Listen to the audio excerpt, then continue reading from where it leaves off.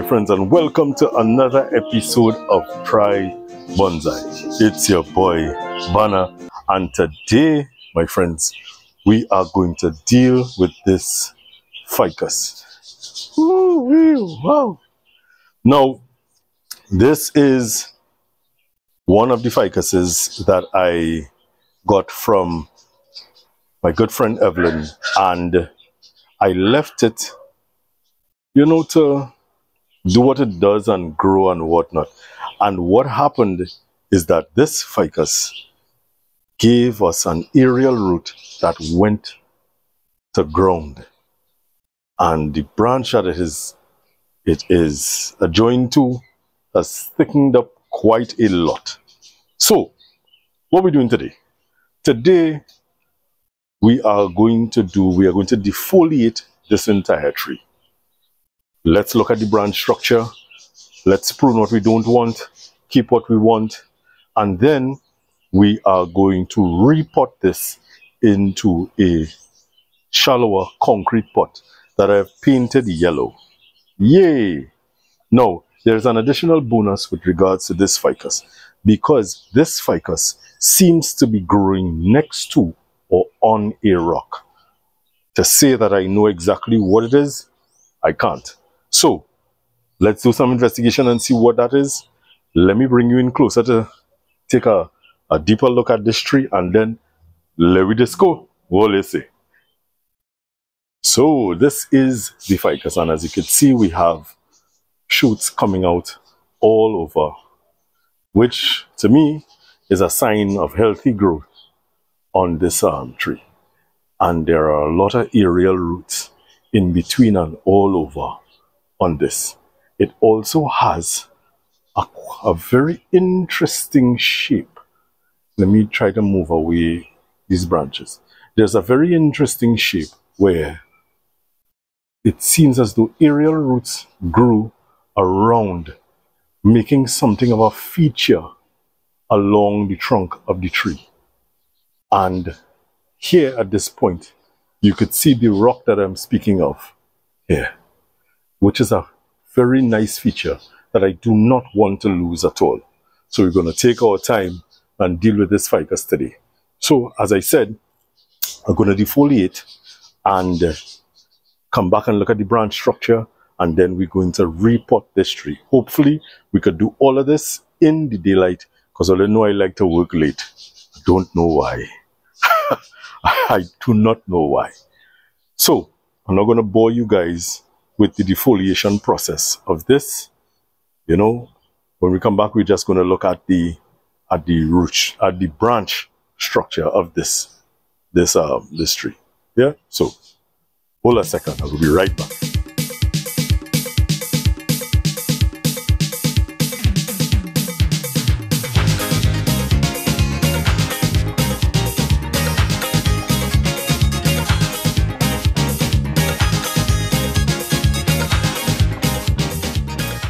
I finished defoliating this tree, and I'm sure it took me more than 10 minutes to defoliate. Friends, what is happening now is that you are seeing the branch structure of this tree, and there is a bit of wire here that I need to get off, because the wire has embedded itself into the tree, and I saw more wire than this somewhere about. Yes, here it is. The wire has started melding itself into the tree as it were, and as a matter of getting it off. So it is off now, and now we could look at this as a piece of work to be done. And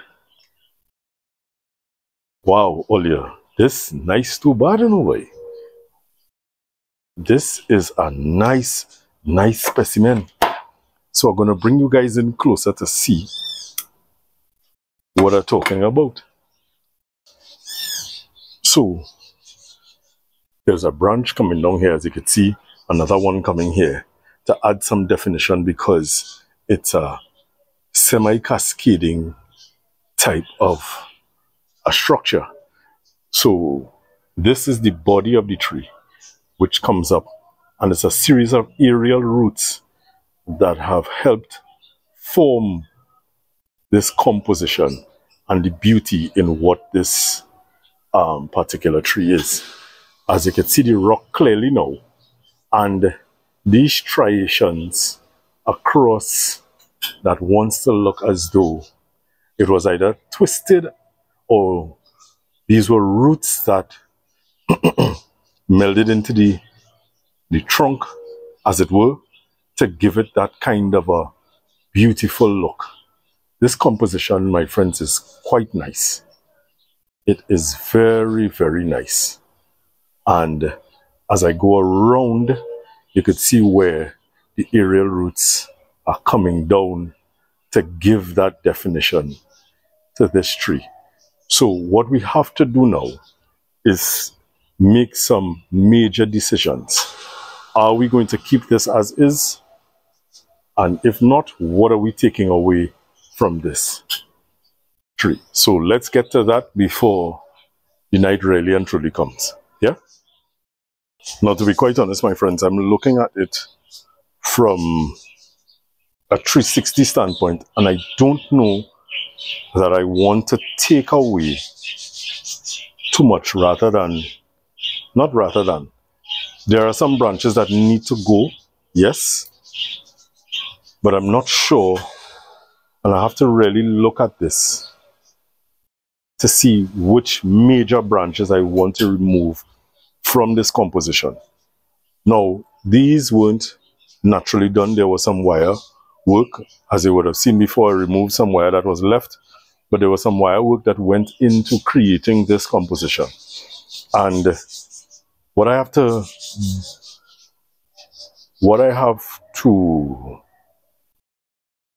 decide on is what is the front of this tree, or where would I want the front to be.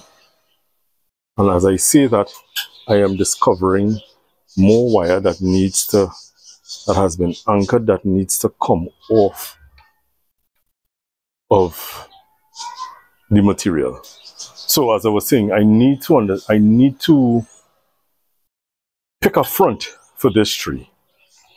As it moves in and out of your focus, I think this is a good front for it. Let me step back and look at it. So why I would possibly use this as the front, you have this branch coming here that could create something of an apex here. You already have this here. You have something here in the background, and you have this point here. Now this may not necessarily, and you're not seeing what I'm talking about. So let me adjust the camera for you all to see. If I were to pick this as the front, it showcases the rock here, right? All of the aerial roots coming down. You have this layer here, this nice development here. Let me go, going away from you all. You have here on top this crown created this back here, and you have this developing here on the side. Now, we could move this away completely and leave this to come down into these various crowns or separations, right? But I kind of like this a bit for now. I like where this is, giving a little bit of a, you know, some kind of a story here, a crown setup here. But this to the bottom here, I am not sure about. I think it might be a bit distracting for the tree. Now, if I were to use this side as I dance around with this aerial root, if I were to use this as the front, Then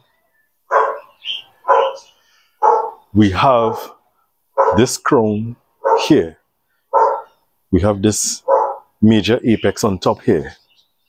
We have this still here, playing a pretty good role, as it were, right here. You have this to the back here. Let me see how it looks. It adds a bit of body to the composition. But this is still an eyesore in my humblest of views. So, is to pick which one is the better front. This is a pretty good front. I could remove everything that is going into the body of the tree, exposing the trunk a bit more, the beauty of the trunk a bit more, removing this to the bottom here. And well, I'll have to either remove this aerial root or create the same style that has been continue the same style that has been happening with this composition over the years. So, with that said, that was a lot of talk. With that said, let's get to removing the unwanted branches. Yeah. So, my friends, as Nigel Saunders says, big cut coming up. As I bring forward my ratchet pruners to make sure and get this as flush as possible. 3, click, and that's it. It is off. Now this could be planted as a cutting. This is a potential cutting. And if it could root, it could form something of a windswept by itself. So I'm not going to discard this too much. Let me put this in a little bit of water to soak. And let's continue working. Let's clean up this cut a bit for a better healing point. And as I said, what I could do, I could continue the design by wrapping these aerial roots and coming back down to, further accentuate this design. So let's continue working, my friends, because we don't want to be out here too late. So we're following the design. And if you look at the back here,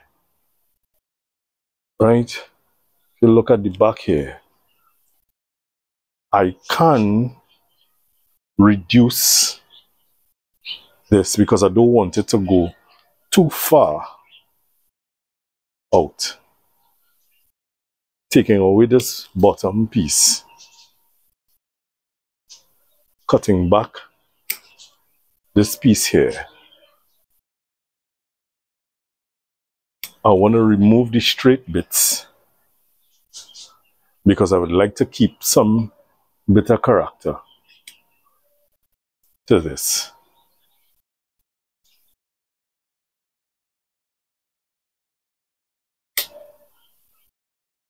And that is all I would do. Actually, I'm going to reduce this and reduce this. And this is all I would do to this for now. Leaving that there. Now, if at the end or in future it doesn't work out, I'm going to remove it. It's going to be an ugly scar, but if I remove it properly, it will heal over nicely. Now, there were some scars that were left that has to be cut back so that it could heal over properly. Yeah. Then we have this branch here. Let's follow this here, coming up, and keep what we want, get rid of what we do not want. So there's a dead bit.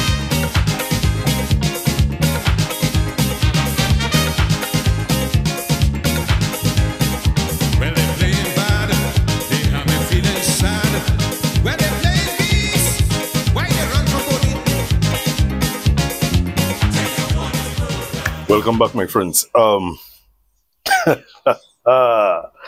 This is day number 2. I skipped a day. A lot of things have been happening, and now what I've done is the original rock that it was planted on is not fitting, and so I had this collected piece of material. And let me bring you in closer. So my friends, this bit of collected material is what I'm using as the new rock for this planting to go on. And there are a lot of roots that don't necessarily get in line, but I left this plant soaking for a couple of days trying to figure this out. And now that I have some kind of an idea, I'm hoping that it wasn't left too long and that I've not lost any branches. So this piece of material was collected by the by the beach, and it is kind of clay sand kind of or something. It's not the most wholesome, but it serves a really very nice purpose and it looks really very nice. Could I have used this for something else? Yes, I could have. But this is where I see it making a lot of sense right now. And as you can see, there are some cut points that need to be cleaned up. I'll get to that at some point.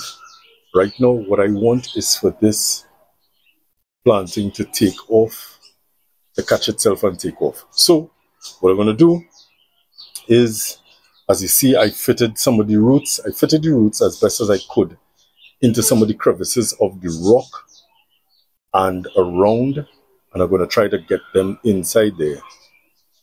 Fill this up with some dirt and try my best to secure these roots on the rock with either cling wrap or some sphagnum moss. So let's see how that goes. Yeah, there we go. So my friends, what you see me doing here is trying my best to place these roots between the crevices so that they could grow and hold on to the rock. The rock has a lot of nice grooves to it. Now obviously there are some that are not going to make it, and I'm trying to remove the ones that definitely not going to make it and keep the ones that could potentially make the grade. I'm going to miss some things. This may or may not work out as I am envisioning it thus far, but we tried and we're going with it. Yeah? So what we're going to do now, we're going to fill the pot with some soil, then we're going to get some sphagnum moss and some cling wrap and see which is the best to, you know, hold that moisture so that all of these roots survive and we get new roots from this and a beautiful tree. All right, there we go.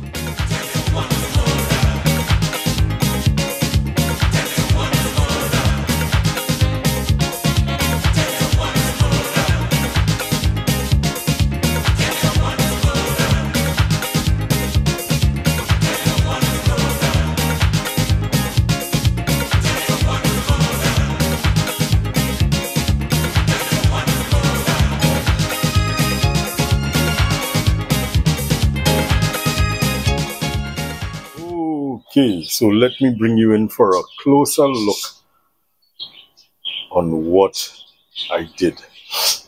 As you can see, I applied sphagnum moss to the base of these aerial roots.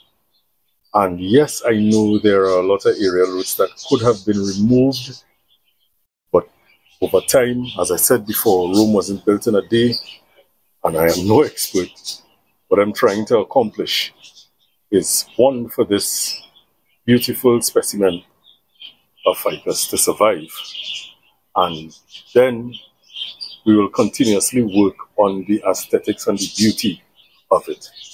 So first and foremost, I want them roots and them to survive. Now, as you can see inside here, there's a countersink inside here, but that's okay because there are some roots here, and as they thicken up, hopefully over time, they would ideally grip the rock. Now, when the rock is established, what I will do, I will remove this very sharp edge that you're seeing here to make it look a bit more natural. And I probably should have had some roots coming down on this side, but all of that we could tend to in the future. Let's see how it goes. You know, as I said, I am concentrating on the survival of this tree. So, let me know what you think in the comments. Okay, folks, as I was reminded yet again just a moment ago that I need to invest in a camera because my device is overheating, especially when the sun is out. Probably that's why I do things in the night time. I want to take the opportunity to say thank you so very, very much for joining me here on Try Bonsai. If you have not subscribed as yet, hey, now is a good time to do so. What do you say? Give your boy a little support now, man. You know, click that like button. Share. Let's build this channel. You know, if you know someone that will benefit from what I do, share it away. And something that I've noted that I did not say, and I'm going to say now.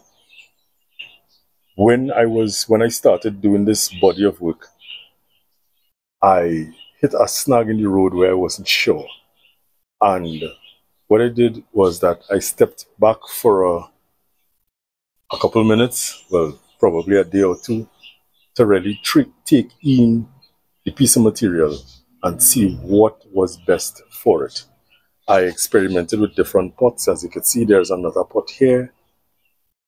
There's an unpainted handmade concrete pot here as well. I experimented with a lot of different things, and I experimented with a couple different pieces of stone, and this, to me, my friends, is the best fit. I like it a lot, and I'll go in with this.